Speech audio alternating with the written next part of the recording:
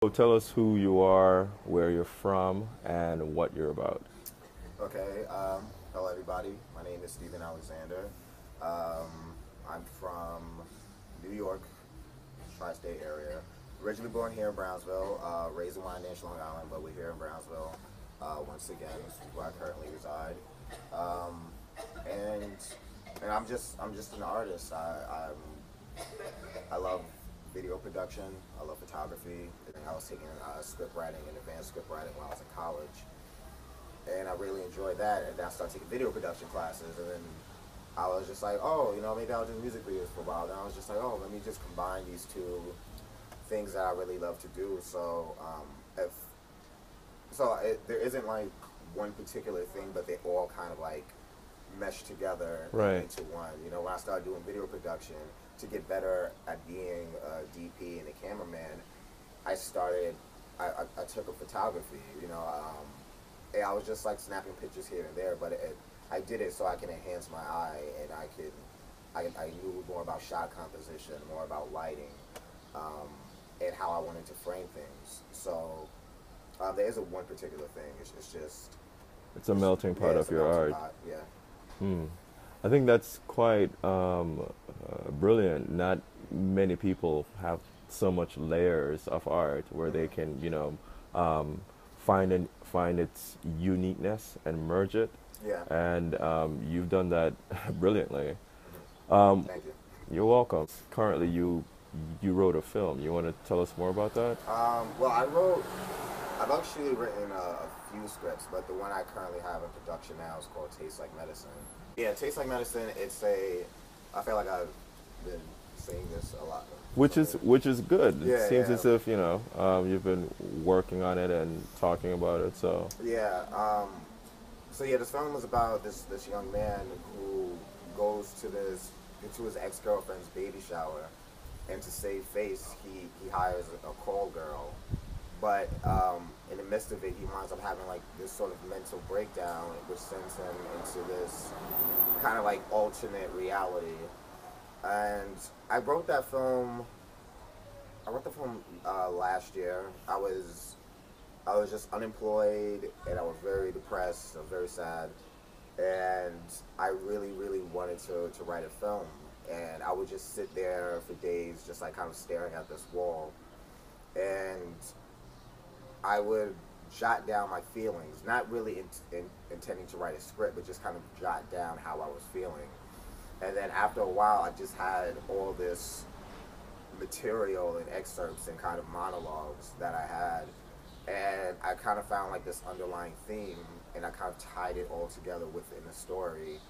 And yeah, so that's pretty much how I came about with the film, and we're currently in production right now. Hopefully, we're gonna wrap up in June as far as filming is concerned, and then we're gonna make the run at the festivals at the top of the year, and yeah, just try to put this film out. where would art be today without the fearless artist? It's funny. I was reading this book about how important art is,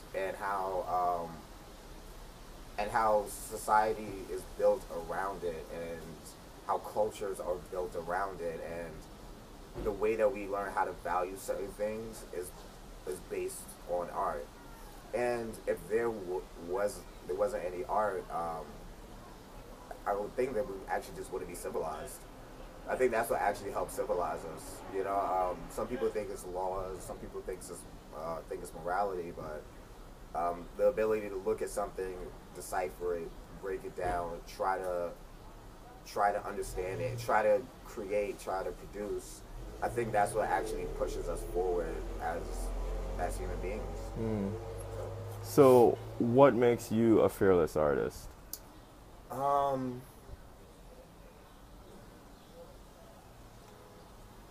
I don't know. I guess the best way I could describe it is that if if I didn't do this, I would actually just be miserable. Like I don't really have the luxury of being able to walk away from from this. I just think I would be a very just sad, depressed person if I wasn't able to create. it's so much a part of me, and I get bored very easily, like very, very, very easily. Like I was like a terrible student when I was in school because the teachers would be talking and then my mind would just be drifting everywhere.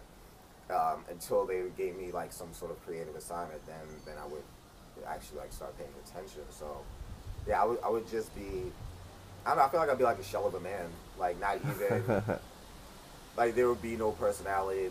I wouldn't be able to. I don't think I'd really care about anything. Do you have any work to share? Ah, yes. Okay. Let's walk over here. Yeah. So this right here Yeah. is actually my girlfriend. Mm. I created this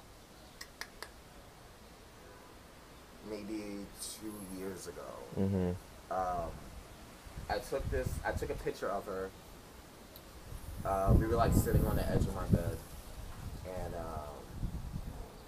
we were like watching TV, and I was just like playing around with my camera, and I kind of just snapped a side photo of her, and then I started just like playing around with the colors, and like I really enjoy pop art as well, so I tried to create something that like, you know, like an Andy Warhol type situation. She's also like a big fan of Andy Warhol. I see.